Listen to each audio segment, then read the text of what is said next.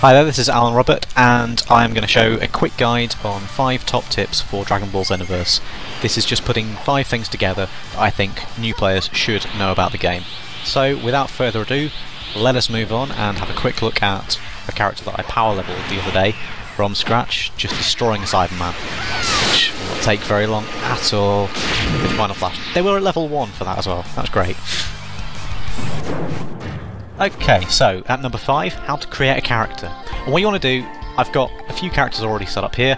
So Mayetta is the character that I started the game with, basically played it through as me, I designed it how I kind of wanted it, didn't really assign the stats, whereas with Frisana, more focused on different stat type and a proper build. If you don't get a build quite how you want it, you can always collect Dragon Balls and you can have another shot at life. But now I'm going to go through the character creation system. I'm going to go for a Frieza clan. I'm going to call them Nippy, because it's kind of a pun on being cold and fast, and Frieza clan are very, very fast. The sliders do make an impact on what happens. The taller you are, I think the slower you are, but harder you hit or something like that. I've not really bothered these, they make small impacts.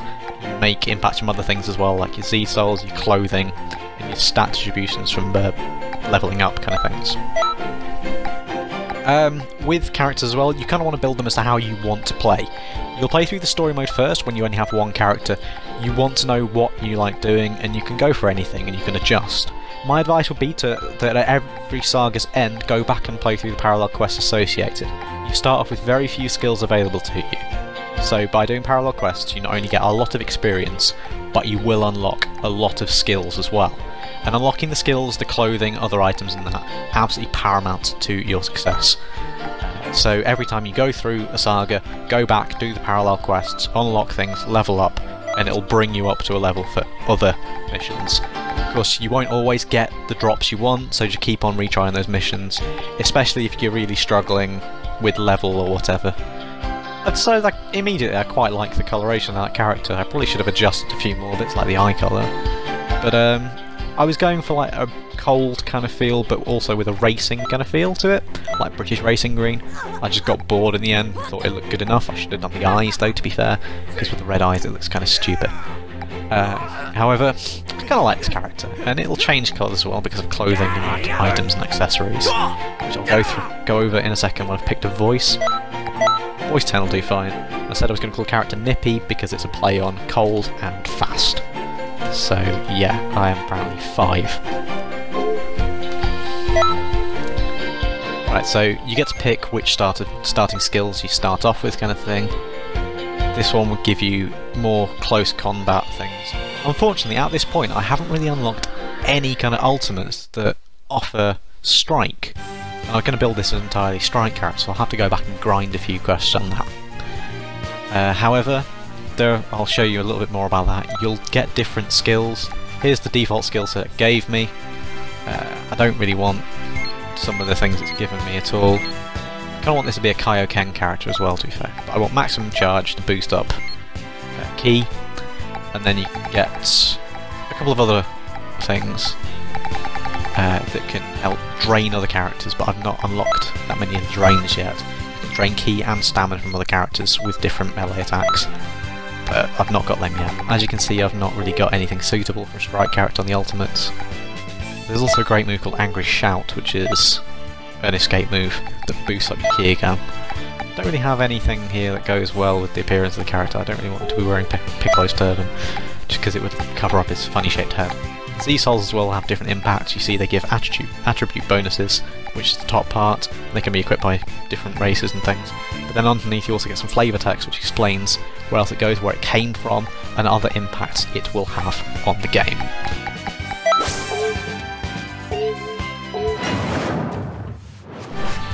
Moving on to tip 4, and I've moved on to a different character. I'm back to Frisana here, as you'll see.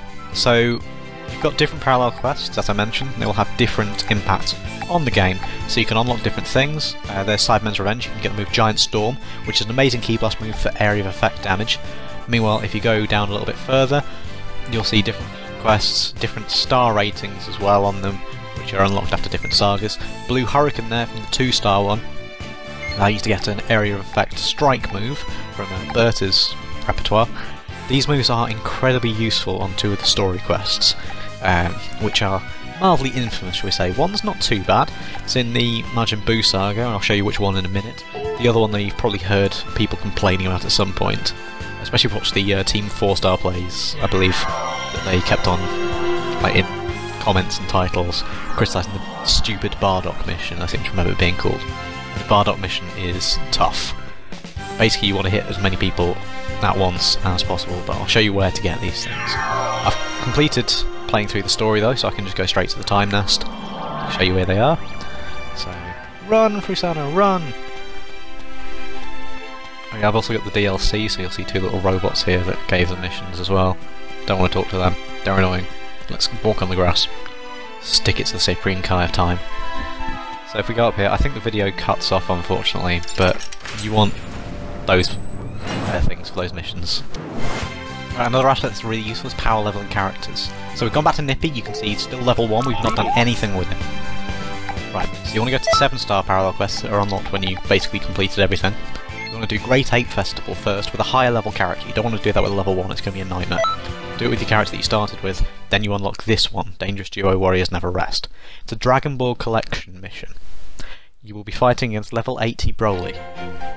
Except you can almost completely ignore him, it's fantastic.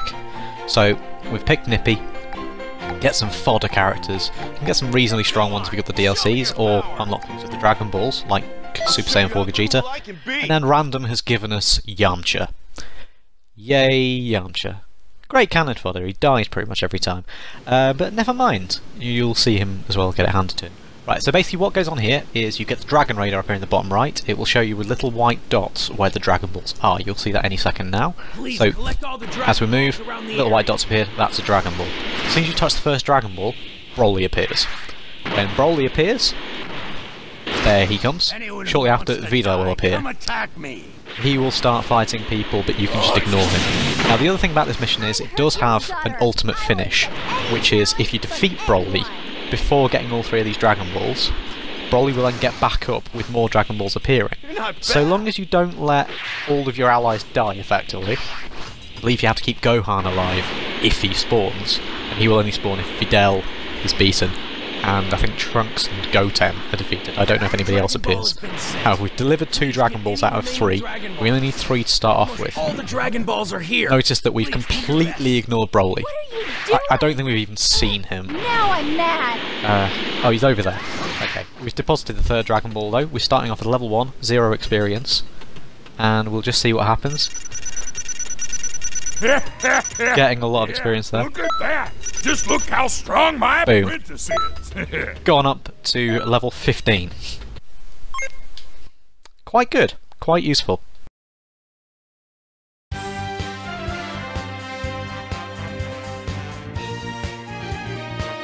Another aspect I wanted to show as well was mentor boosting. Now you heard Hercule's voice. Actually recorded this a little bit before.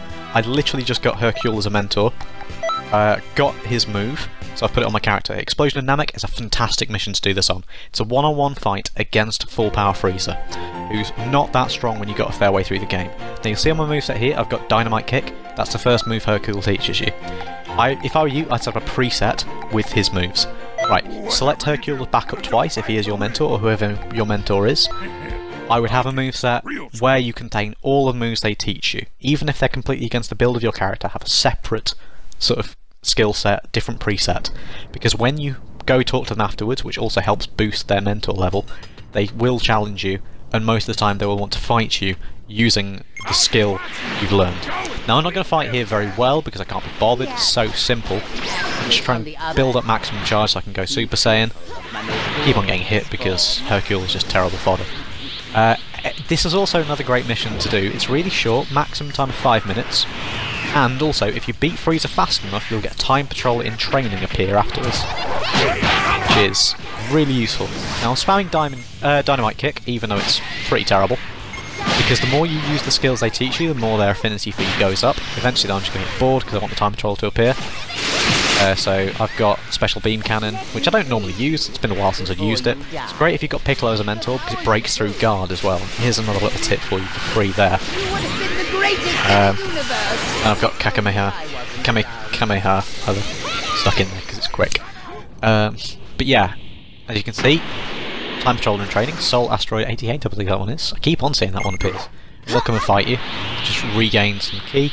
When you beat them, you get a chance at getting a Dragon Ball. It'll come up saying you've acquired a material item, and maybe a key item, or I believe I get 2 material items here, which is a bit of a shame. Yeah, you know, it's a bit chancy. The only thing about this one is that in order to get them to appear, it's not the most efficient at getting the Time Patrol to appear. They won't always appear. They should do, but this was the 3rd attempt to try to get them to appear. Good job!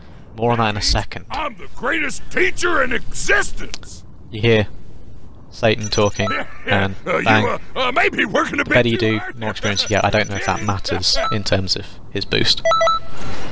Anyway, on to number 1. And here is Dragon Ball spamming. So there's 3 missions I want to talk about. Prepare for the attack of the Saiyans. You need to beat Krillin, Yamcha and Tien. Then a patroller may appear. Not the fastest method.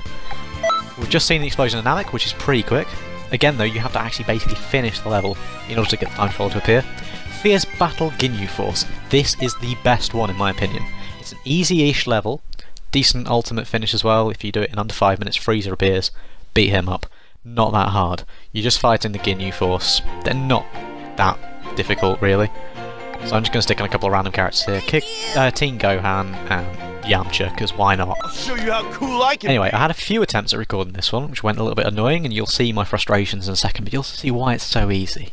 So basically, you start off outside Capsule Corporation, I believe it is. You've got to defeat all Ginyu Force members. However, right just around this corner in front of us, you see where I fly, there should be a Time Patroller in training. Don't always appear. I was getting very, very lucky with this the other night. Had them appear pretty much every time I tried the mission. Almost every time I tried it, one appeared.